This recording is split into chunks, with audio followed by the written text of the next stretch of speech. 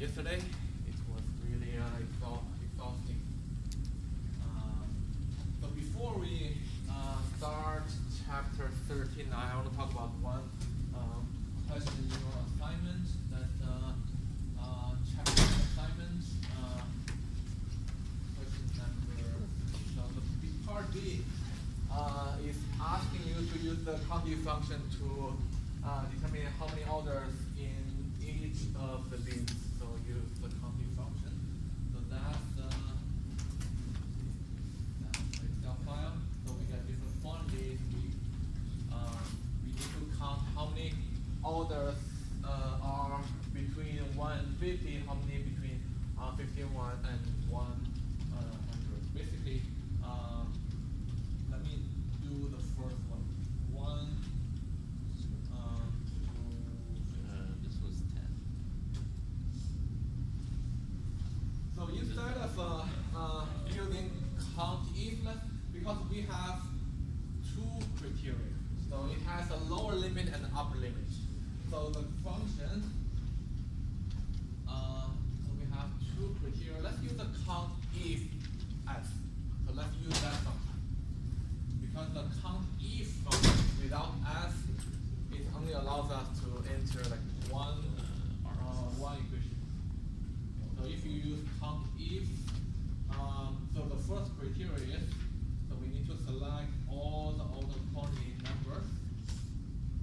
So we select all the quantity numbers. And then our criteria, the first criteria is the number has to be greater than or equal to 1. So that's the lower limit. So then we need the quotation, so greater than or equal to 1. So that's our first criteria. And we need to define the other bound, the upper limit. Then still we need to select all the data we have. Okay, let me just copy the selection we had. And then the second one, second constraint is, so the value has to be less than or equal to 50. So you put all the things less than or equal to and the 50 in the quotation. So if you want to directly put the number in.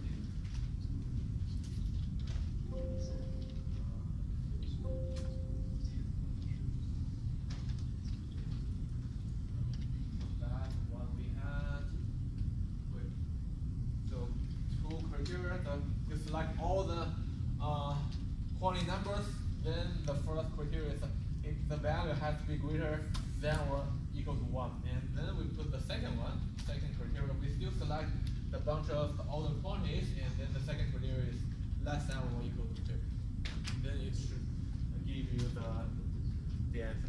So you do that for all the intervals, so it will give you the correct answer. But if you do not want to directly put the number there, so there's one more thing we can do. Let me just copy that, paste.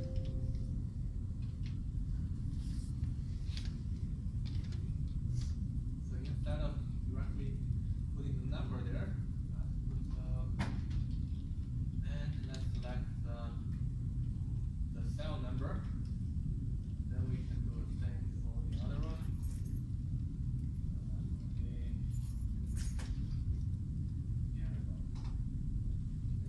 So it will give you the same answer. Let me just copy this one.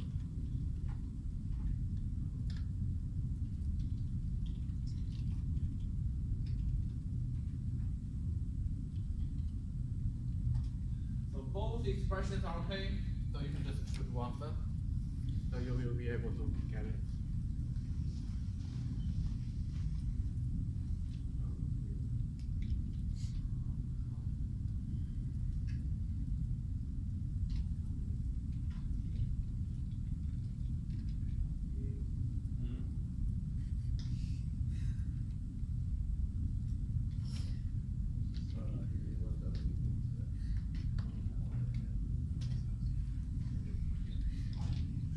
So any questions on this question?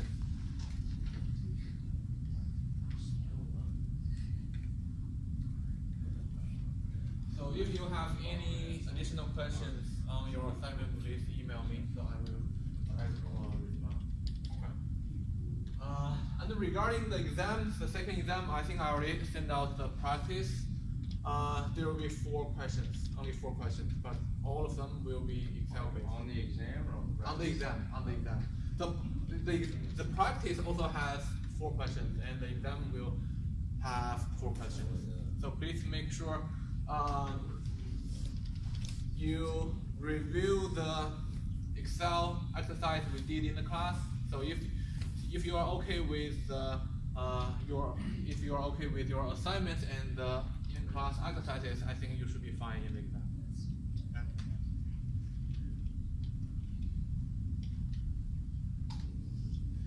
And I will include some of the questions that you sent me in the exam, but right now I'm not gonna tell you which one I will include. Please make sure you review your assignment and in-class exercises. So any questions on the exam? So we still have the exam on Wednesday. In the class time, we have 75 minutes.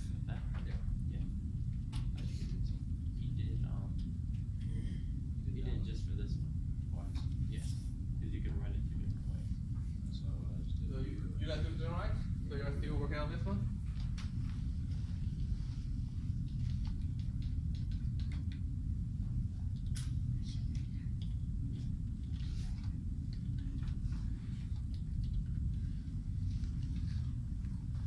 Last one, you will have to use count if because you only need to have 1 criterion. But if you can still use count if you want. We only need the greater than or equal to. We only have 1 criterion.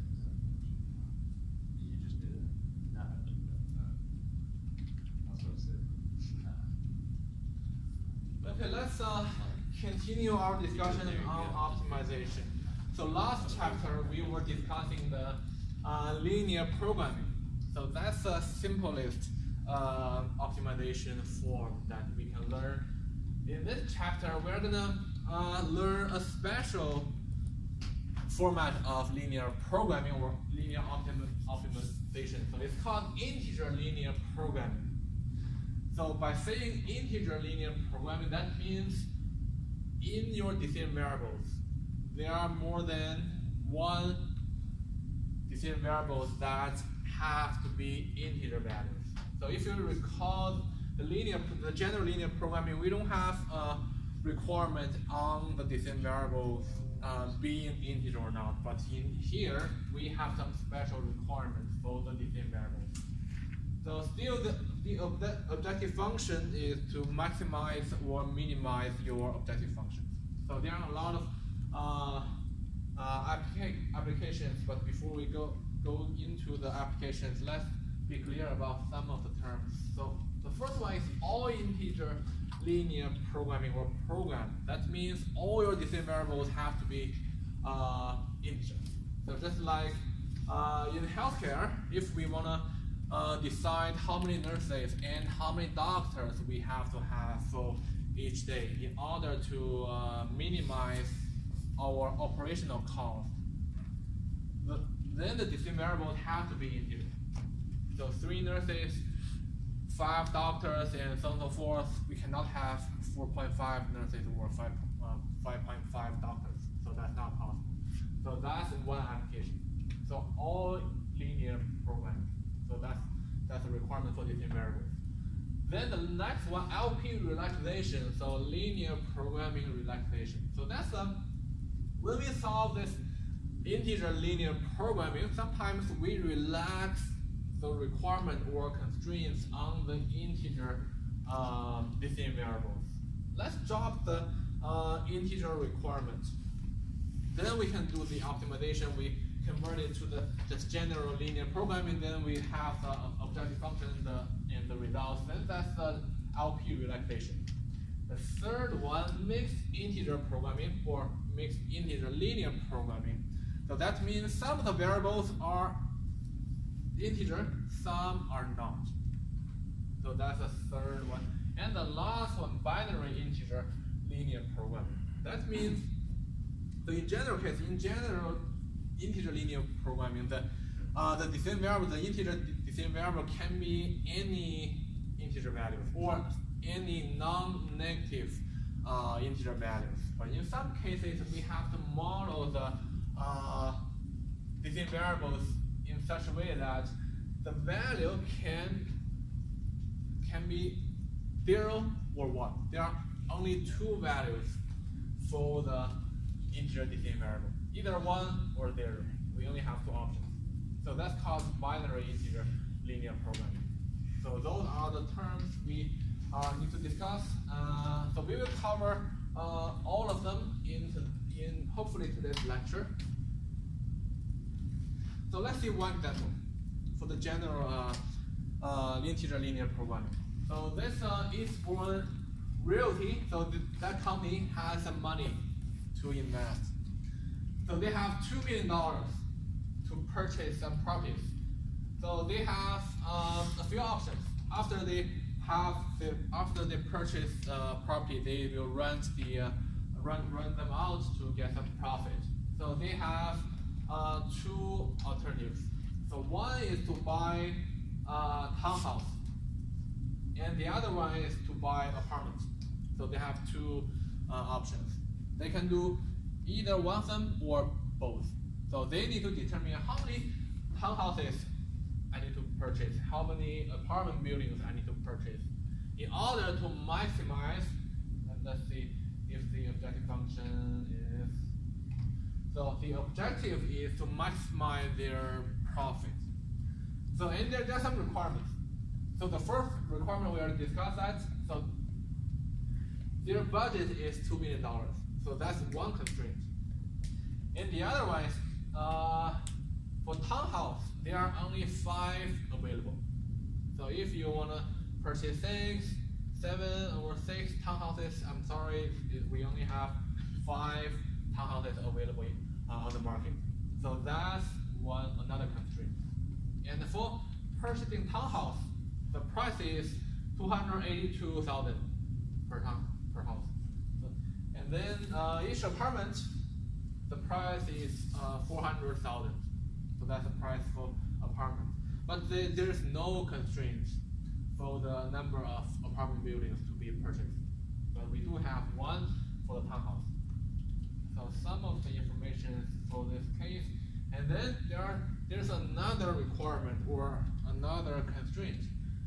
So the property manager has limited time for managing the properties that will be purchased.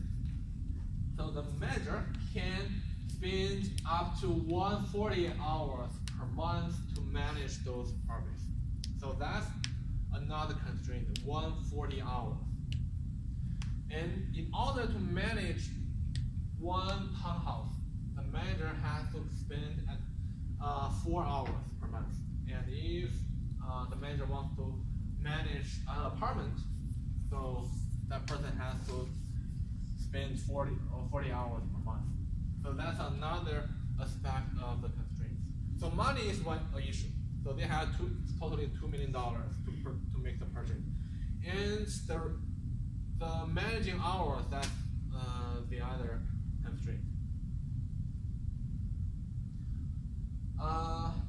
Then let's see the profit, the cash flow. So after considering all the costs and so on and so forth, the mortgage payment and so on and so forth, here are our profits. So if you buy a townhouse, so your estimated profit or cash flow is $10,000 per house. But if you want to invest in one apartment, so that apartment building will give you $15,000 cash flow.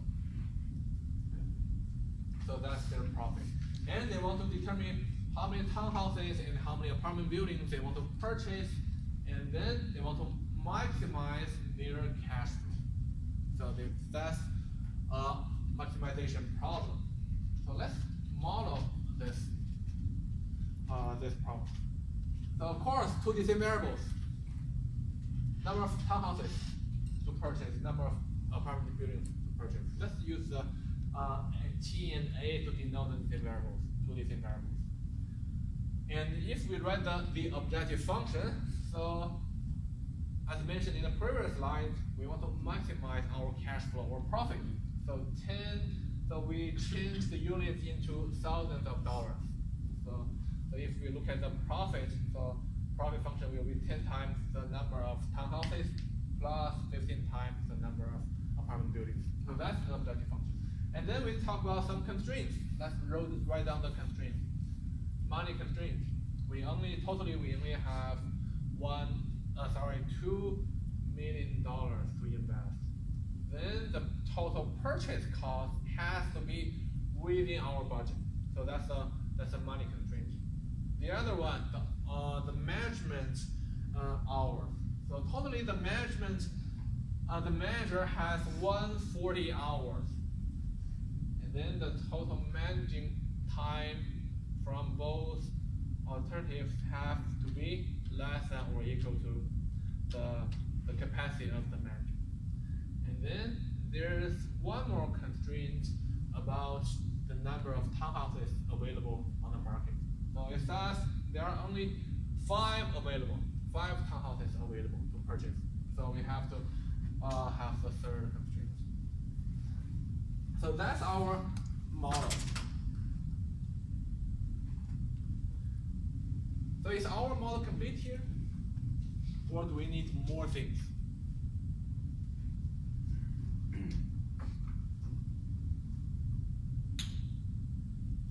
So if you are the one to solve this problem, do you want to add more things or you're okay with this model?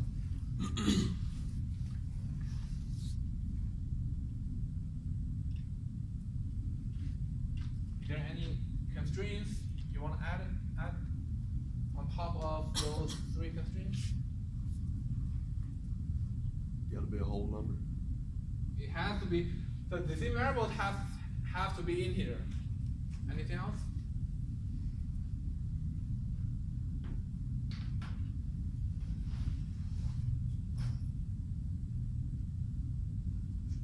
So can I purchase -1 townhouse and -2 apartment buildings? So they have to be non-negative values, right? So we have, in order to complete this model, we have to add some more constraints. So they have to be non-negative, and also we cannot purchase 0.4 or 0.6 buildings. But in reality, you may work with other companies to purchase 1 building together, but that's not in our consideration. Let's assume we can only purchase the whole number of buildings. So that means your decision variables have to be integer. So non-negative integer decision variables. So then that's our complete model. So we have I think there's one type of here is max. So let's maximize this objective function, and we have the constraints t and a. Those 2 decision variables have to be non-negative and integer. So that's a linear all integer program because all the decision variables have to be integer.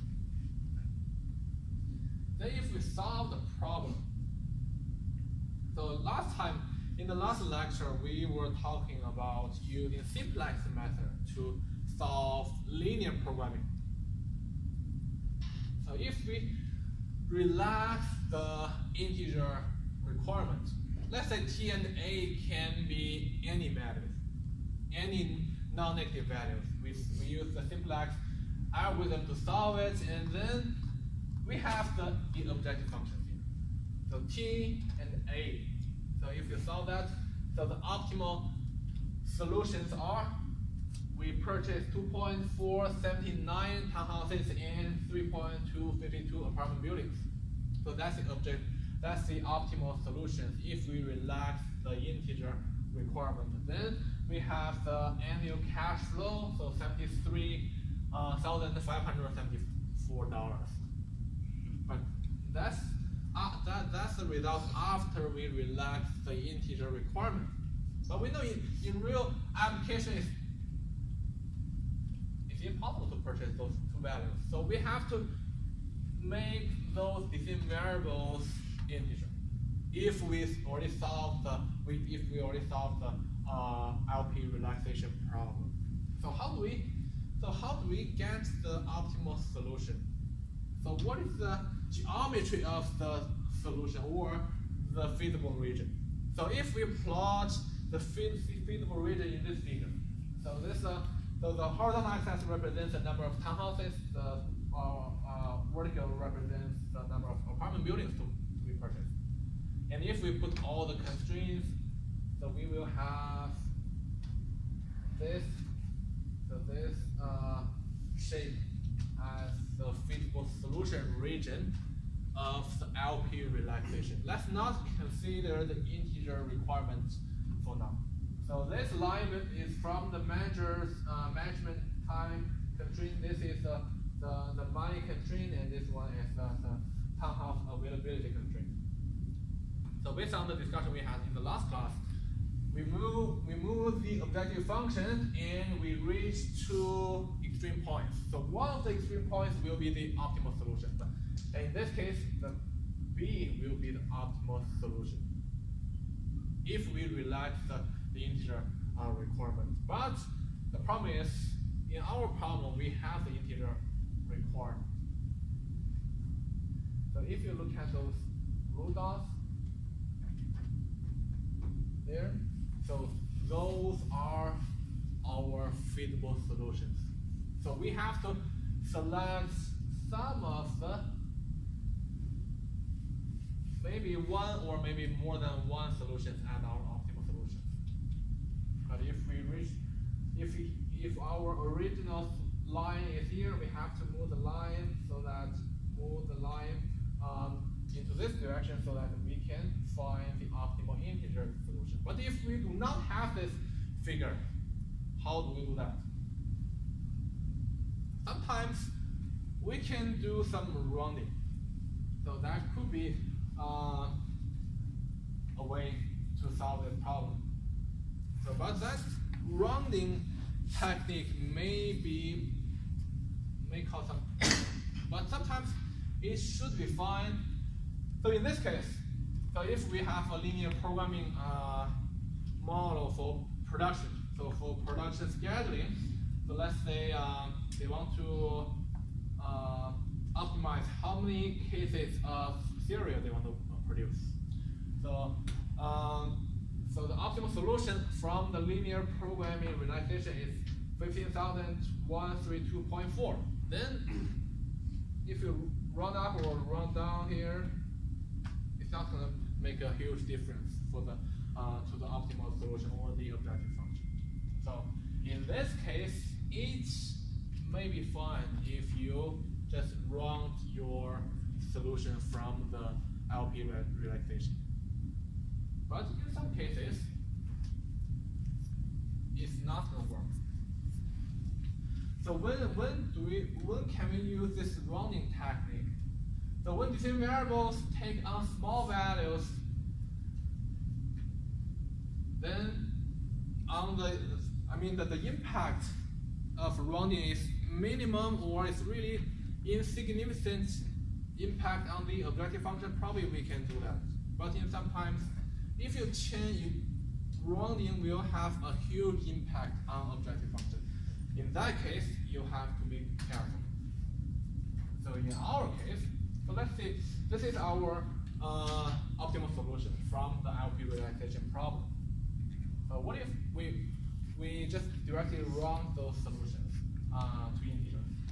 So let's see, so those are the cost items. So we have the solutions here. So this is for our first option. So let's round. Let's round the t to 2 and let's round the a to 3. Then that's our new integer solution. Then let's plug those two numbers into our objective function, and we have, I think, this set of solutions are within our constraints.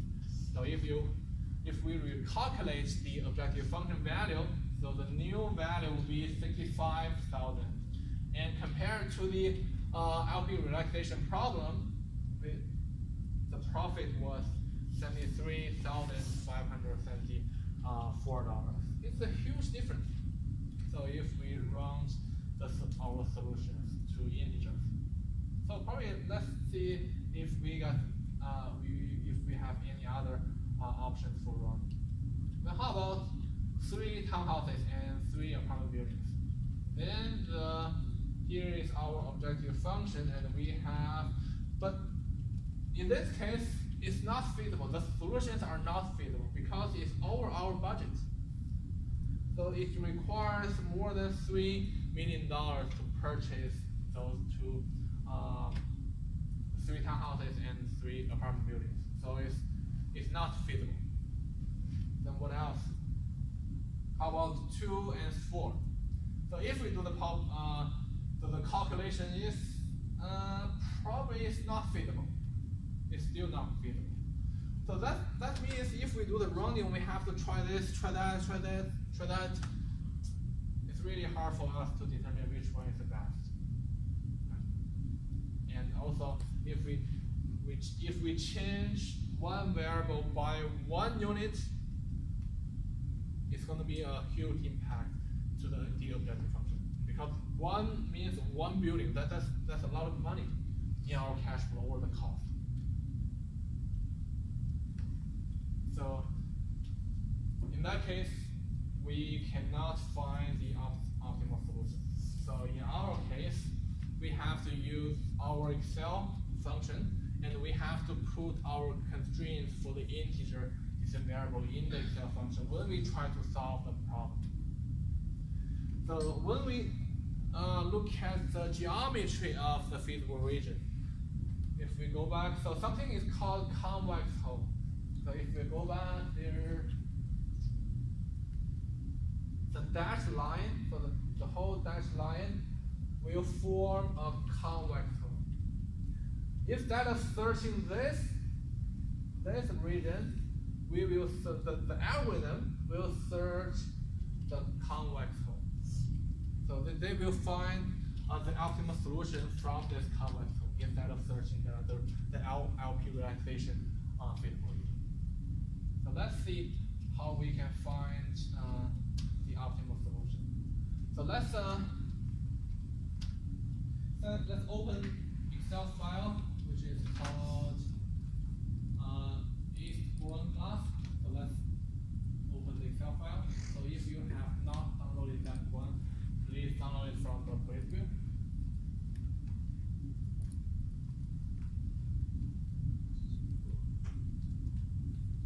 So Eastbourne class, so that's the Excel file.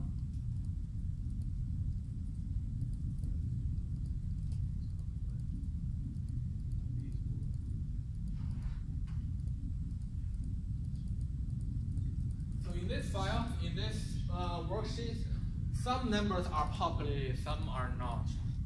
So here the values, the price, the purchase cost are listed, the management time are listed, and the cash flows are listed. And also we have some budget constraints, we have the management constraint, and we have the availability of the number of townhouses. So those numbers are given to us, but when we do the modeling, so here are some things I need you guys to complete. So the highlighted areas you have to populate.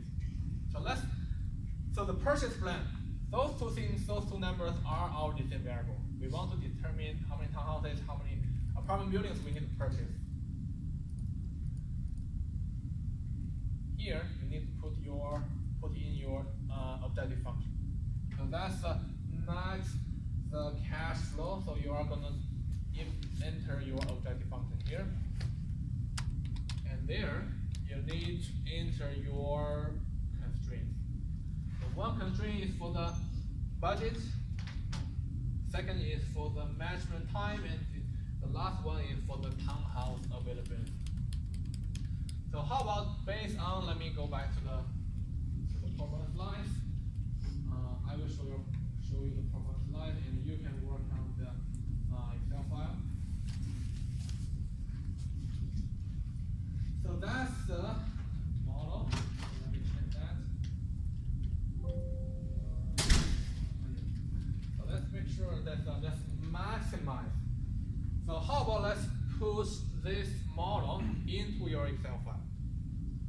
objective function and constraints. Put this model into your Excel file so that let's have like 5 minutes to do that. Then we will solve that model.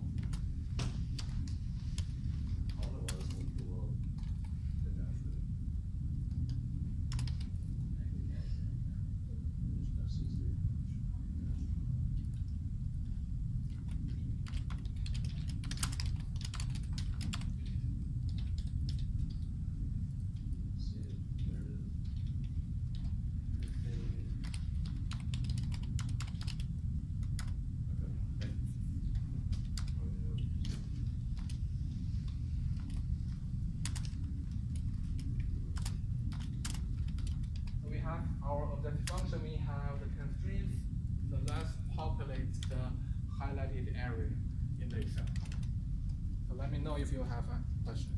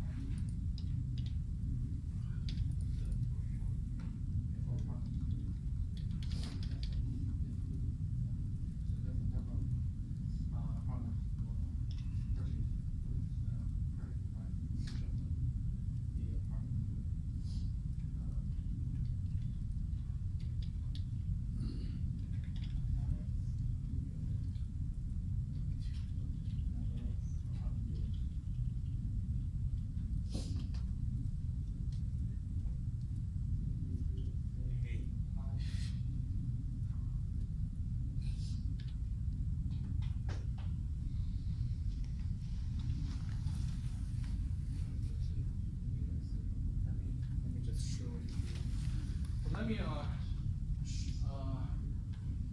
work on the first constraint.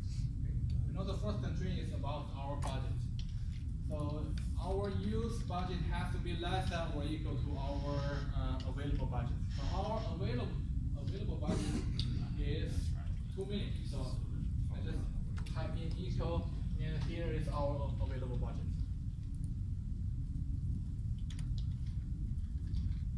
And then the totally used budgets depends on how many apartments, how many townhouses I'm gonna purchase.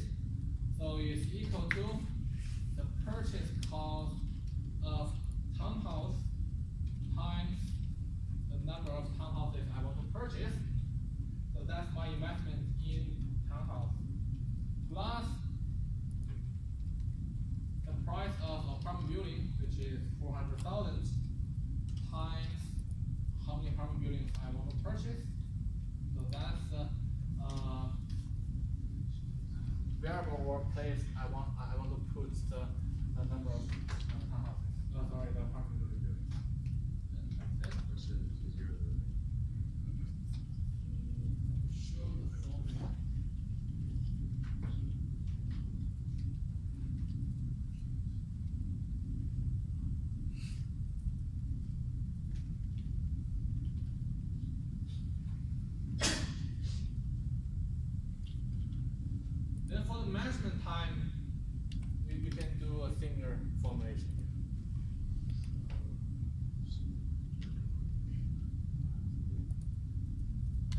you have to enter your objective function.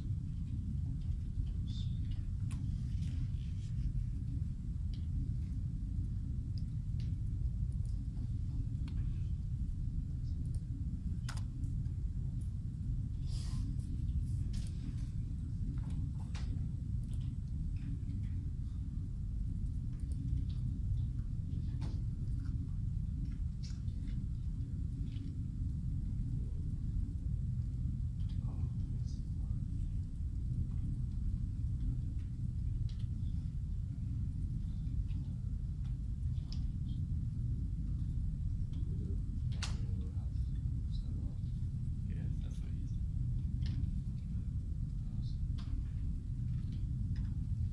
If I enter the objective function, that's going to be with path row compounds times number of compounds plus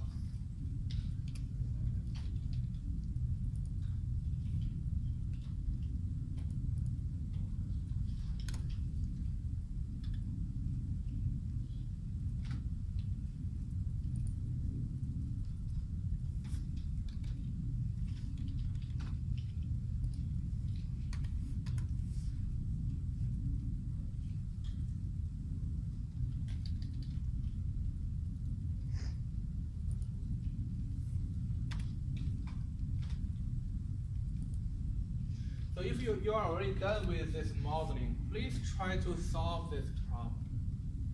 So just like what we did in the last class, let's use the solver embedded in the Excel.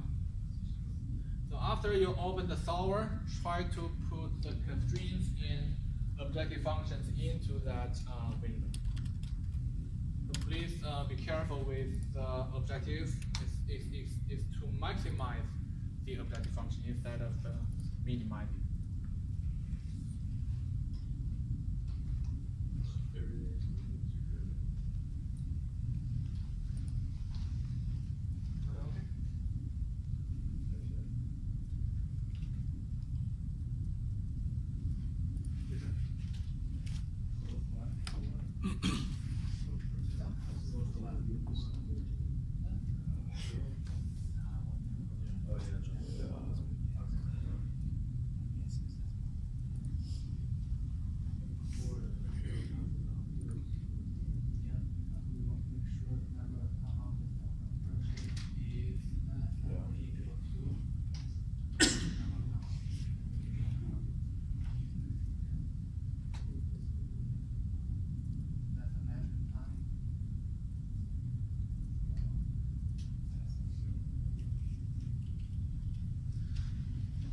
So let's solve this problem. Let's go to things and the data.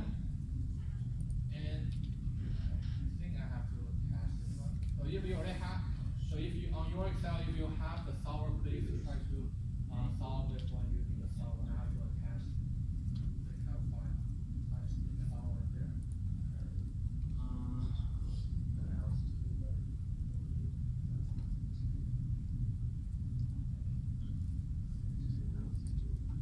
That's solver.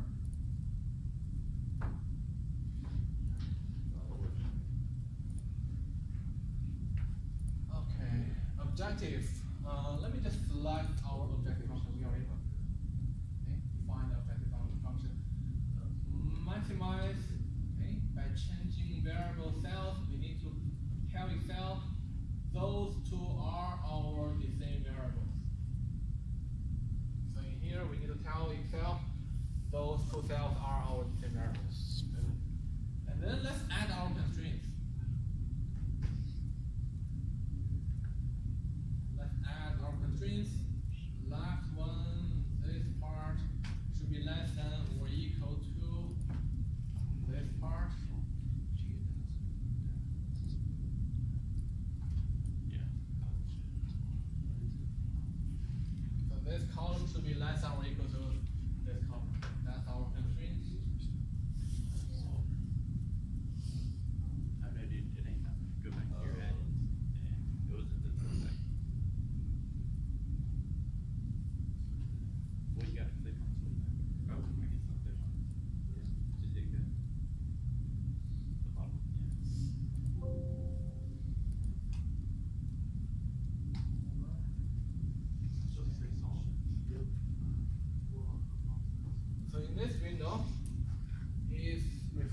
left-hand side of the inequality. So you select this column, and on the other side is this column.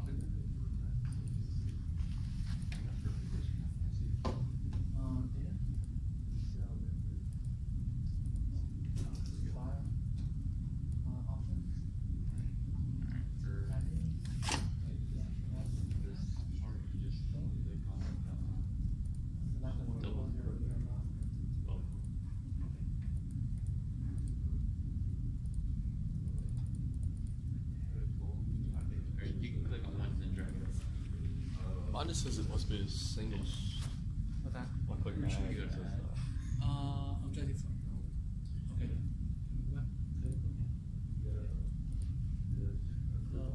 Objective function. You have to define your different variables. Select your different variables. One second.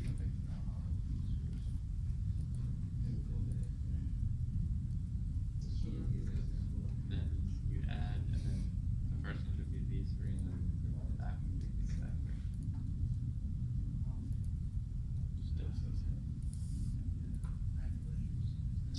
E14, C14.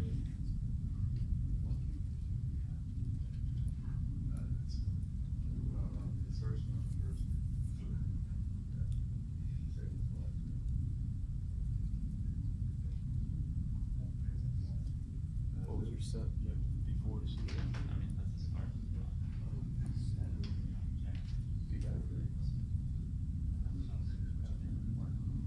I put D4 to C4 and then max D14 to C14 first. Set objective, if I change the variable for us. I think the kiss charge is still not working with that.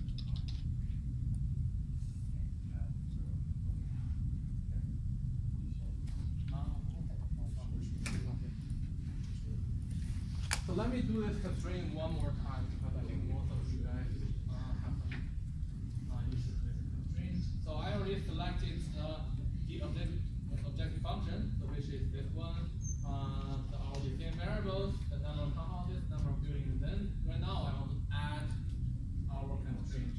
So you just click add. So you need to define what's gonna going into the left-hand side. Left-hand side is this column, those three cells.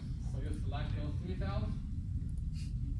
And then the right-hand side is going to be your resources availability. So you are going to select the other column because our relationship is less than or equal to.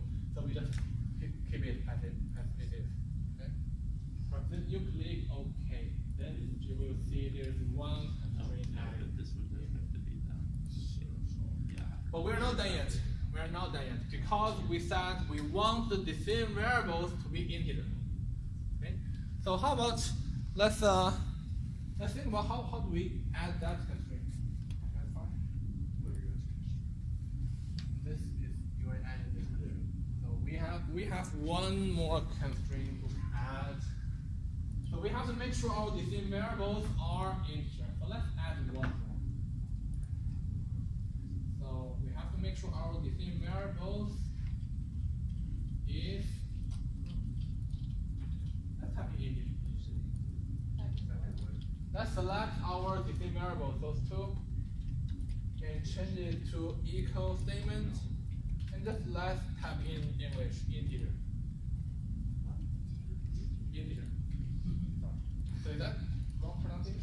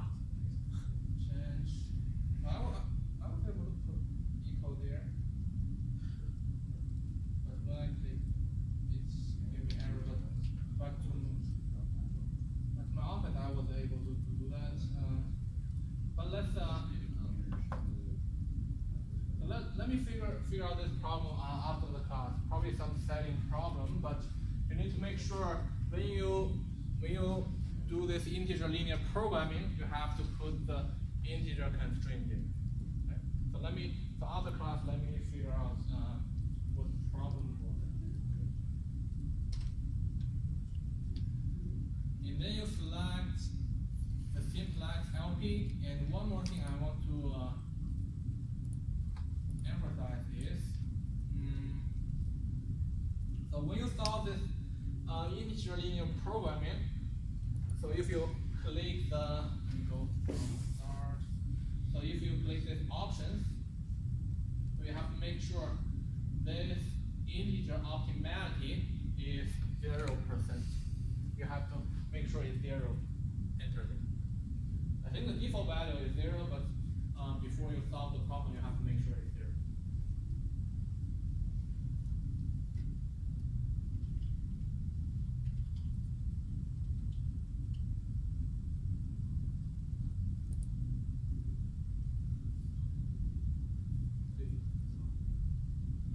So that's how we do this integer programming problem. Although we didn't, we're not able to implement that. So probably next week, Wednesday, we don't have enough time to do that. So next week we will, after I figure out that problem, we will do it. But please save your file. Please save your file because you did your modeling there.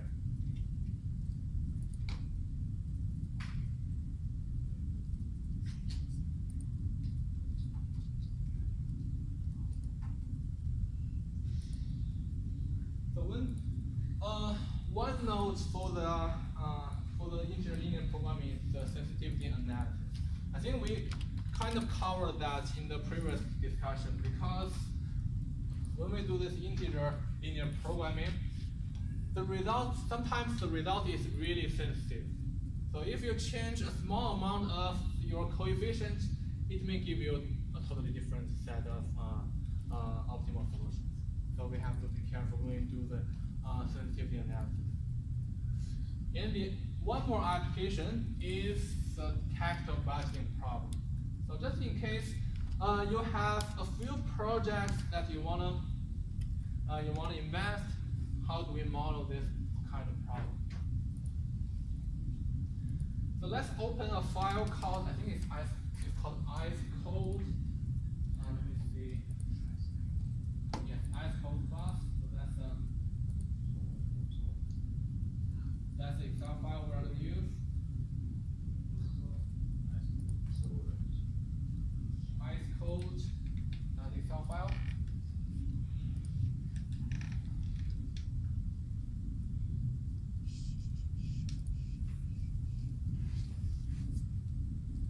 So this ice cold refrigerator, this company wants to have some projects. Of course, they have some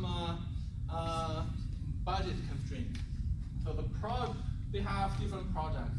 So first one, planned expansion, or they can build more space for the warehouse, and they can purchase new machines, and they can have new production research project. So they want to invest in some of those projects.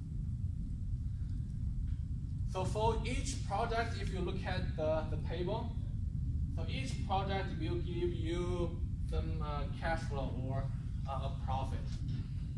So each project will give you different profit or cash flow. And if you invest in one particular project, you need to keep investing every year. So we are looking at 4 years. For example, if you want to expand your current plant, the first year you have to invest in $15,000. The second year you have to invest in $20,000, and so on and so forth. But if you want to do the machinery, you don't have to do you don't have to do third year and second year. And here in the last column we have the budget constraint for each of the years. So you can choose one of the projects or a combination of multiple projects. So that's our given information. So if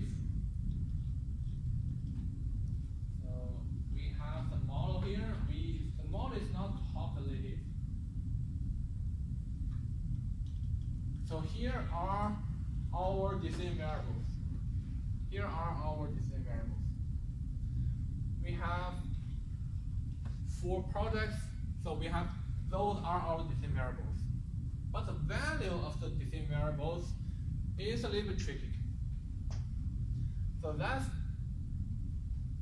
binary variable. So if you want to invest in this plant expansion, so the value is 1. If you do not want to do this project, it's going to be 0. You only have 2 values. Same thing for the warehouse expansion, new machinery purchase, and new production research. So what you want to do is to optimize your design variables in order to maximize your net present value. So that's our objective function. We want to maximize our profits or cash flow, whatever it is. Design variables, and we have the objective function. Then we need to populate our constraints. So right now we only have one kind of constraint, which is the budget constraint. For every year, I don't care how many projects you want to invest, but every year you have to be within the budget constraint.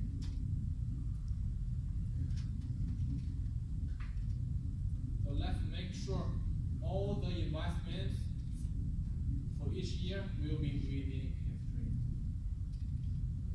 Here. So that's the same table we have. So that's how we do the modeling. So P, let's define the variables. P means the plant expansion project. If you want to do that, the value is 1, otherwise it's 0. Same thing for the W warehouse expansion. If you want to work on it, it's 1. If you want to work on it, you have to invest in this project every year. Otherwise, it's going to be 0. The same thing for other projects. And this problem has 4 constraints, and that's the budget constraint for each of the years. And here's our model. We want to maximize our cash flow or profit or our return. So if we go back to the table, for each project there's a return. So if you want to do the planned expansion, so if you want to invest in that, so that will give us a return of $90,000. And same thing for the warehouse expansion, buy new machines and research. So that's our objective function. We want to maximize this one. Then in terms of constraint, we have 4 years. For the first year, the budget has to be within the constraints. So that's our resource or budget constraint. But one more thing is that, so this is our special constraint. So all the design variables can only be 2 values, 0 or 1. So that's our whole model. That's our whole model.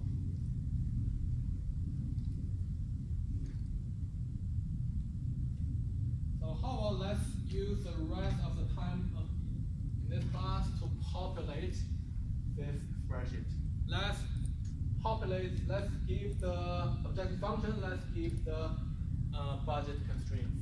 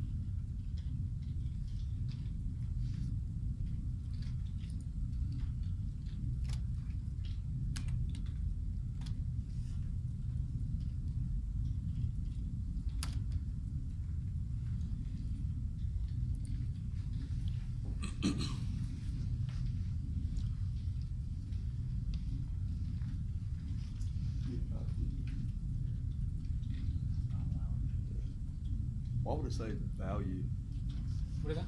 I guess value. You're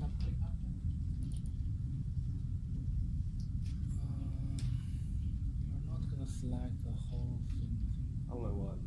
Oh, I got this back.